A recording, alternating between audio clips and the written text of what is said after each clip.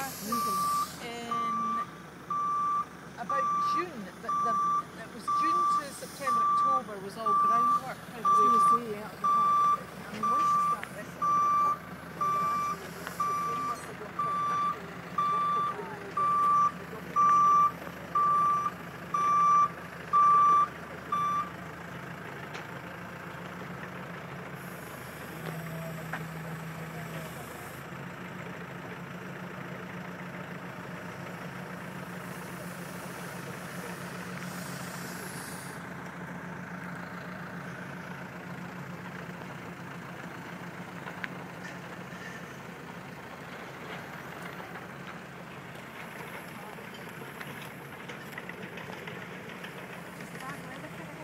well, that was the other thing, because the road was going to be rolled up. The first rolled up was something building control didn't like, so that took about a month.